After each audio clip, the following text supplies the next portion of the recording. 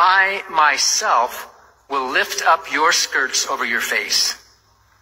God, by his own words, is taking credit for rape. So several background points need to be made here. First, throughout the Old Testament, we see a common metaphor of Israel being compared to an adulterous wife. Just as an adulterous wife breaks her covenant with her husband with other men, Israel breaks its covenant with Yahweh by worshiping the gods of other nations. This is why we see at the end of Jeremiah 13, God says that he has seen the abominations of Israel, its adulteries and its nayings and its lewd whorings. The second point to be made here is that there are indications from the documents we have of the ancient Near East that a punishment for those caught in adultery is public exposure of one's private parts to shame them. Westbrook notes in his book on ancient Near Eastern laws that humiliation was a valid form of punishment. For example, adulterers might be stripped naked and led around town by a nose rope. He later goes on to say a literary account of a trial for adultery suggests that the husband had a wider discretion in the punishment of his wife. Having caught the lovers in the act, the husband ties them to the bed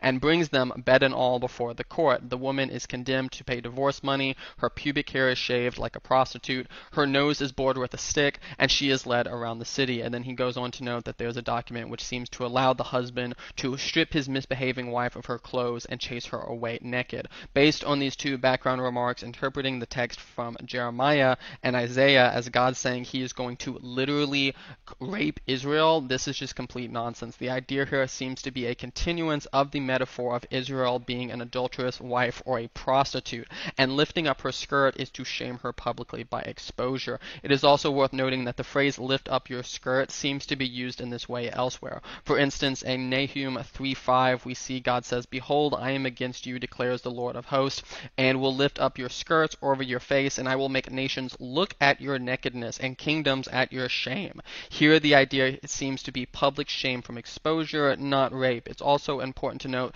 that while we in the modern world might see the word skirt and we think of a garment that a woman wears, the term for skirt here was not only applicable to women. In fact, we see this word being used to refer to priestly robes and even to God's robes. We also see the idea of lifting up one's skirt in regard to a man in Deuteronomy 27:20, which says, "Cursed be he that lieth with his father's wife, because he uncovers his father's skirt," and all the people shall say amen. Tying this all together, the idea that lifting up your skirt in Jeremiah is meant to refer to a man literally lifting up a woman's skirt to rape her, that is just simply not supported by the data, and seems to be the result of them reading rape into the text. This is part of an extended metaphor we see throughout Scripture of Israel being an adulterous wife and God shaming Israel for their infidelity.